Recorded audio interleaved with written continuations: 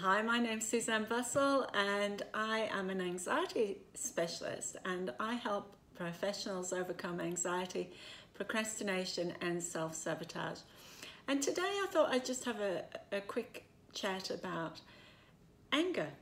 And because I'm actually finding that people are saying that they're finding that they're not normally angry people, but they are having outbursts of anger, or they're not behaving well towards their loved ones and they don't know where it's coming from. So anger is a secondary emotion and it is covering up something that is deep rooted underneath. So if you're experiencing outbursts of anger, it may be covering up things from your past, from events in your past, guilt, shame, sadness, anything, things that you've experienced in your past that are unresolved, and that is what's being triggered at the moment. So if you're curious to know what is the deep-rooted cause of your anxiety and this anger that is showing up right now, then